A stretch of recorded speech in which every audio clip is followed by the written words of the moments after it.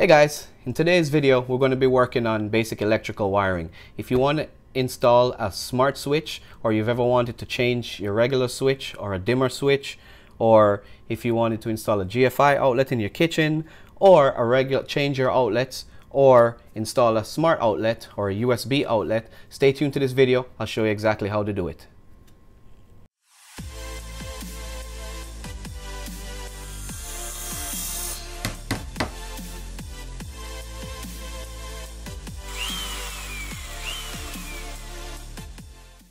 Alright guys, welcome back to another episode of Deanin It Yourself. First of all, let me start out by saying that I'm not a licensed electrician, but I have accumulated electrical knowledge over the years, and if you are not sure about what you're doing, then please consult a licensed electrician for help.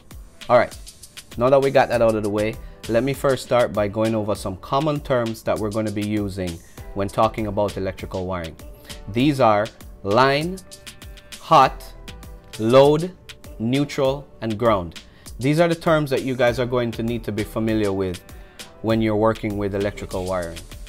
I'm going to be using a switch for reference, but whether you have a switch or an outlet, the first thing you want to do is remove the cover plate. You can see here, these are held in place by 2 screws. You're going to want to remove your cover plate, and then you're going to want to remove the actual switch. Usually it's held in place by screws here and here. You're going to remove it. Once you remove it, there'll be wires connected all to the back here, but we'll go over that in a second. And you're going to have cables in the back of your box. All right, don't panic. I know that seems like a lot of cables, but I'm going to show you what all the cables do and what wire does what. All right, now that we have our box, the next thing we're going to do is we want to find our cables. The first wire that we need to locate is called the line wire. This is usually black in color. And line or hot, sometimes you'll hear it referred to as hot, is the term used for the power cable. Here in the US, that's 120 volts, but in your country, the voltage may vary. Either way, this wire here is the most important wire you need to be aware of, because this one carries all the power. The load is usually represented by a red wire. The red wire, or the load, is usually the device that is getting powered. So this wire would typically go to either a light bulb or a fan or any other device that you're trying to control. The neutral wire is the second part of the power cable that returns any excess voltage back to the panel. In most cases, the voltage in the neutral cable will be 0 volts, and usually the neutral is represented by a white wire. All right. The next wire is the ground, and the ground wire is usually typically either copper like this, or in some cases it may be green. But the ground refers to the cable that protects the circuit from any surges in electricity. In most cases, again, the voltage in this wire is going to be 0 as well. Okay, so now let's talk about switches. Whether you guys are installing a smart switch like this one, or you want to install a dimmer switch like this that dims your lights up and down, or you want to just install or upgrade your existing light switch, then they're all function the same. Switches are simple. The way it works is, just imagine, power comes into your light switch from your panel, and then the switch sends the power to whatever device you're trying to control. So when you turn it on, it sends the power to your light switch or whatever device. Whenever you turn it off, it turns the power off. So whenever you're wiring any light switch, you want to find 4 things. You want to identify the hot wire, which is carrying the power, the ground wire, the neutral wire, and we need to identify the load, the device that is being controlled. All right, and the way you identify them is with a multimeter or a circuit tester. In order to identify these devices, you can either use a circuit tester like this or a digital multimeter like this. Once you've identified which wire is which one, then you can turn the power off and begin the replacement of your switches. I know some of you guys don't know how to use these testers, but these circuit testers are pretty easy. What you would do is you would touch it to each wire and it would beep if it has voltage in it. So in the case of a switch, you would look for your white wire, and if you touch it to it, it should have 0, so you know that's your neutral. Your copper wire is always your ground wire, and you need to look for your black wires and your red wires. If you touch it to your black wire and it has power, and you turn off the switch and it still has power, then that is your hot wire or your power wire coming in. If you touch it to your red wire and turn the switch off and it doesn't beep, that means there's no voltage. You turn it back on, it beeps, that means there's voltage, which means that's your load wire going to your device. Alright, so now that you've identified that using this, you can also use your multimeter. The way the multimeter works is, if you you're going to have 2 leads here. One is your black lead, one is your red lead.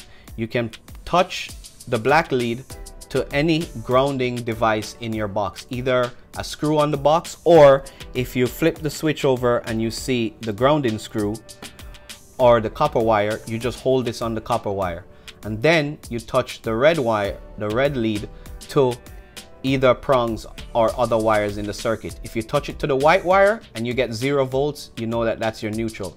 If you touch it to the black wire and you get 120 volts, then that's your power wire. Then you turn the switch off. If you still get 120 volts, then that's your power wire or your hot wire. And then you touch it to the red wire, or if there's another black wire in the box, you touch it to that wire and turn the switch on and off. And if the power goes between 0 and 120 volts, then that's your load wire. And that's the way you identify it using a multimeter. So as I said before, all the switches have the same 4 wires that you're going to look for. Okay, let's take a look at a smart switch first. As you can see here, we have 4 wires, like I said. The green one is your ground, the white one is your neutral, and in this case, any one of these can be either your hot wire or your load wire. So what we would do is, inside of our box, we would look to find all the corresponding wires. We would take the ground wire, like you see here, coming from inside the box, and we would connect it to the grounding wire here using wire nuts. Then we would connect the white wire here on the switch to the white wire here in our box. Then we would connect the black wire here on our switch to the black wire here, and the load wire, which would be going to our light bulb, which would be the red wire here, to the load terminal here. And that's how you'd wire a smart switch.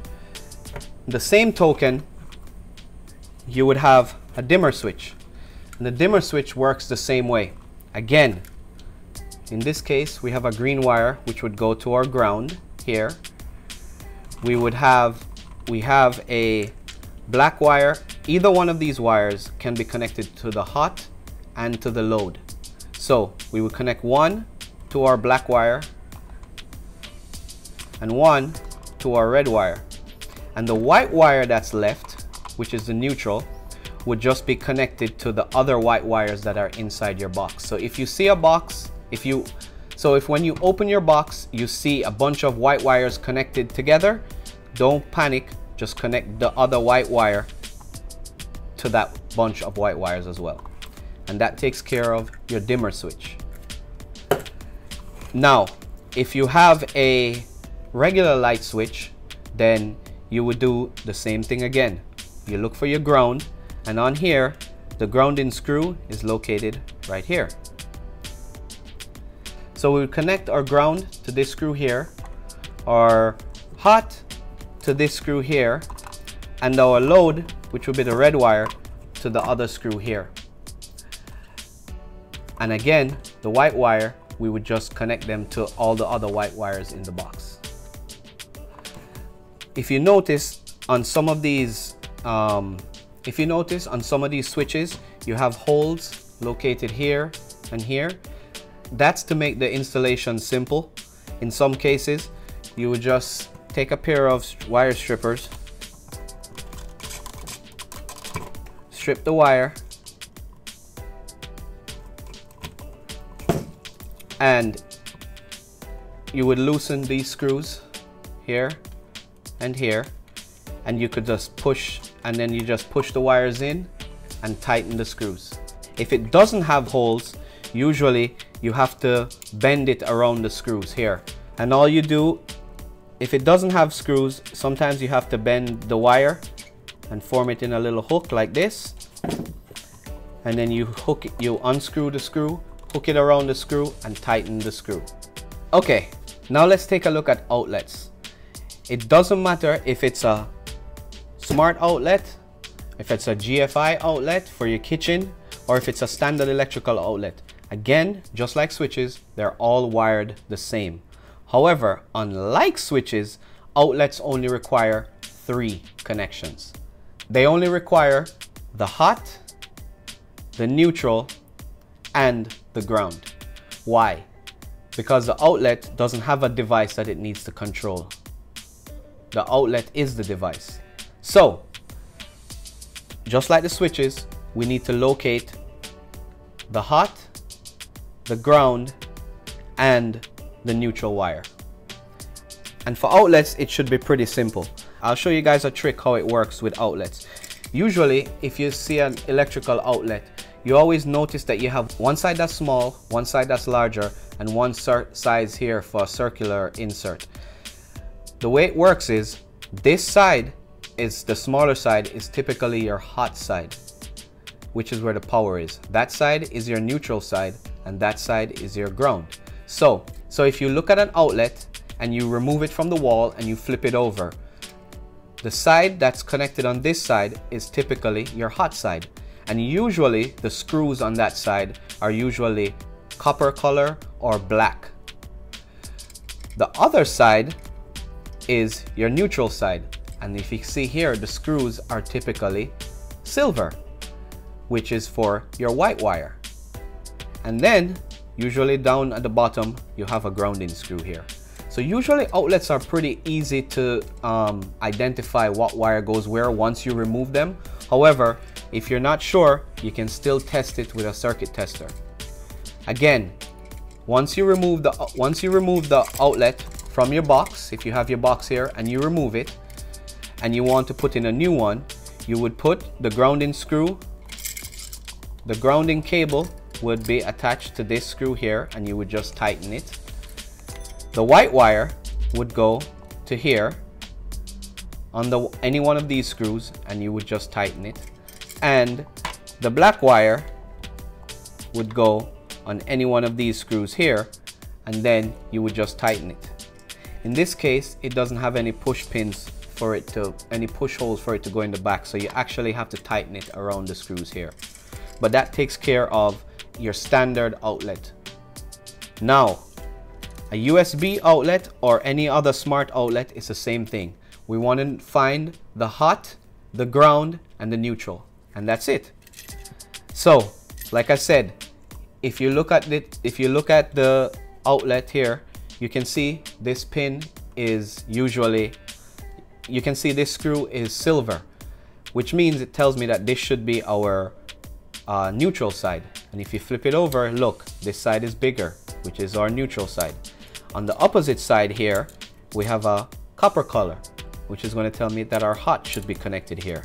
This is smaller. And we should have a grounding screw. Here we go. Our grounding screw is somewhere down here. Okay.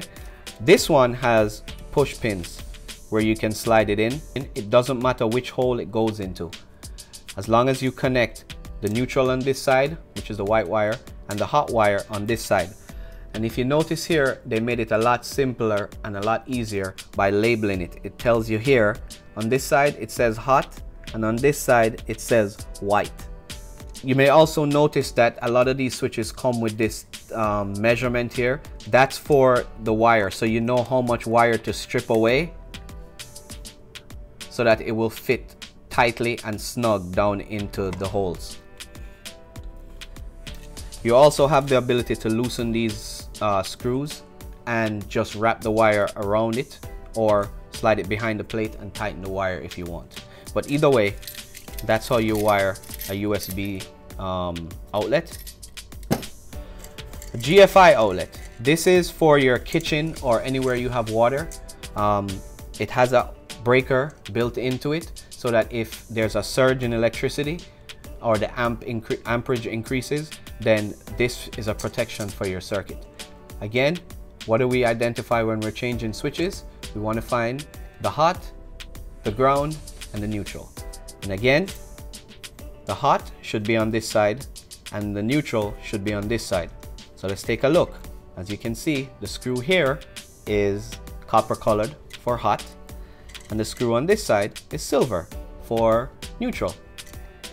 Again, you have holes that you can push the wires in, and once you have those connected, then your switch is, once you have those connected, then your outlet is done.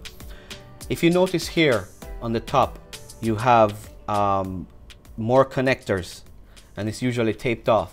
What this is in the event that you're wiring multiple switches together, then you would connect your hot here, connect your neutral here, and then you would connect a wire from here to your other outlet, and that connection leaving would become the hot wire, and you would take that hot and put it into here on your second outlet, and here would be the neutral on the second outlet.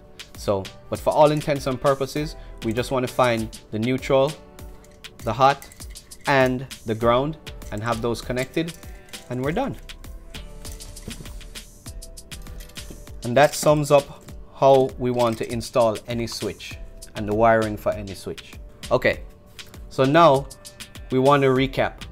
For switches, we look for 4 connections. Once we remove the switch and we have the cables exposed, we look for our line, our neutral, our ground, and our load cable. Then we find the corresponding cables on our switch and connect them to the corresponding cables in our box. For our outlets, once we remove the outlet or we have the box, we want to locate the hot, the neutral, and the ground. Once we found those cables, we're going to connect them to the corresponding terminals on our switch. And remember the trick that we used. The short side, the terminals on that side are usually hot. The bigger side, the terminals on that side are usually the neutral, and the ground is usually located on the bottom or on the top of our switch. All right, guys. With that knowledge, you guys should be able to wire any electrical outlet or switch that you come across. Stay tuned to some of my videos where I'll be actually installing some of these switches in my house or some of these outlets in my house, so you guys can follow along if you guys are still nervous about installing one of these in your home. Thank you guys so much for tuning into the channel, and I hope to catch you guys in the next video. Thanks a lot, and I'll see you soon. I hope you guys found this video informative, and if you did, please hit that like button, hit the subscribe button, and leave a comment in the comment section below. Thank you guys for watching so much, and hopefully I'll see you in the next video.